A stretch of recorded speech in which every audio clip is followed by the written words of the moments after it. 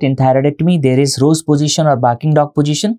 So here you can see patient is supine, semi-fowler position with neck in extension. What kind of incision? Cocker's incision or cervical collar incision 1 cm below cricoid cartilage. After that, subcutaneous flaps are raised to expose platysma.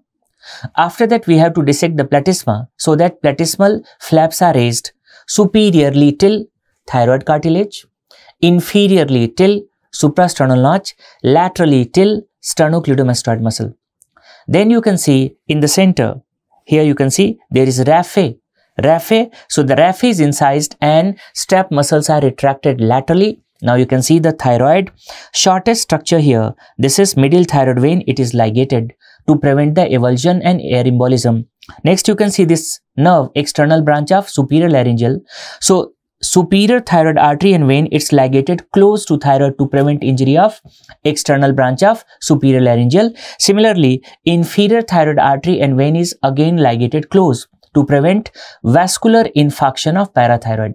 Why? Because parathyroid gland, it is supplied by parathyroid artery, which is an end artery. You can see thyroid is rolled.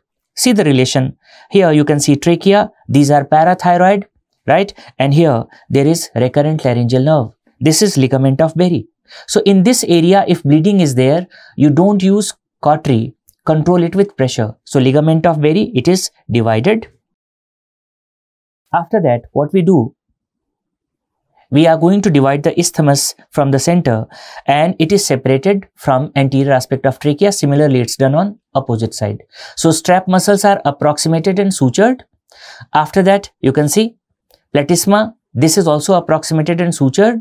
And after that, skin is approximated and sutured. And we have to put closed suction drain. After that, that is removed drain. Clear? So this is how thyroidectomy is done.